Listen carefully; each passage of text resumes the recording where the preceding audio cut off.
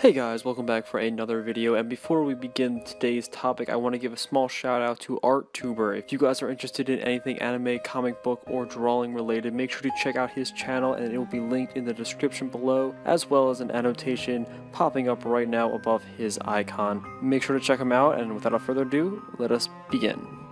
Most will know of, or at least a variation of, the Amityville house story, a gruesome tale of murder and spirits, but today we shall be looking into a full scope of it all, the origins, what came of it all, and the truth behind what really happened on 112 Ocean Avenue, Amityville, New York. Now, in December of 1975, George and Kathy Lutz and their 3 children moved into what they believed to be a pleasant home in Amityville, New York. 4 weeks later, however, the whole family would flee the house, never to return or move back in. In fact, the couple sold the house once more. Apparently, the realtor forgot to mention the little incident that occurred in their home from the prior owners. Before the Lutz moved into the house, it was owned by the DeFeo family, and in 1974, just a year earlier, one of the sons, Ronaldo DeFeo Jr., would brutally murder his mother, father, 2 brothers, and 2 sisters in their sleep.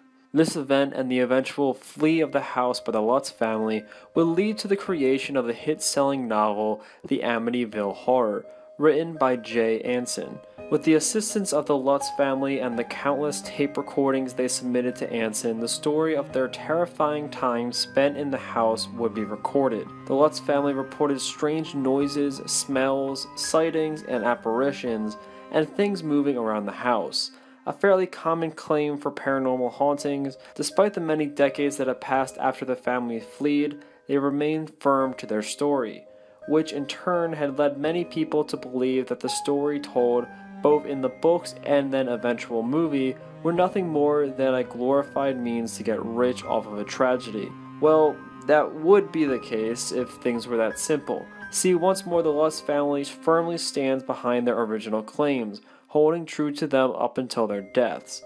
They even admitted that the book was mainly true, understanding that Anson did in fact play up certain aspects in order to create a more intriguing story for readers. People also like to point out that the family after the Lutz did not report any types of paranormal ongoings, believing that this was indefinite proof that the family was lying. Well, even before the new family moved into the house, the Lutz claimed that the evil entity in the home had actually followed them for many years after the original time spent in the location. So either there has never been an evil spirit, or it truly did follow the Lutz. Another key point for the theories out there is that people believe that this is all some sort of mass conspiracy to get rich quick, involving DeFeo himself, the Lutz, and their attorney.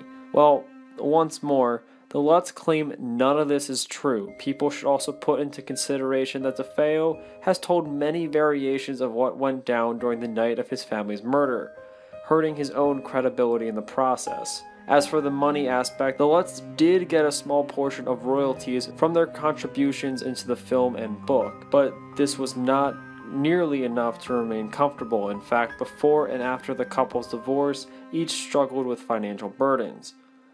So, what happened then?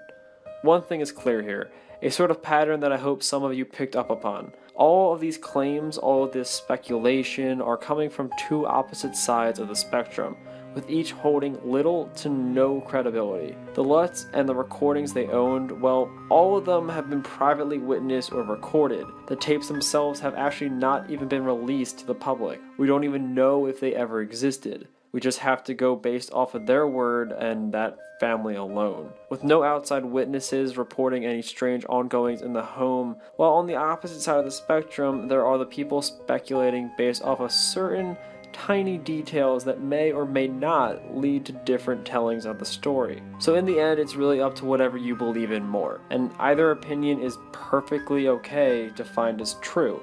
Personally, I don't really know what to believe. I would like to believe that it's real, but I would also need more evidence to convince me as such. Though I would not mind reading your own thoughts in the comments below on this topic.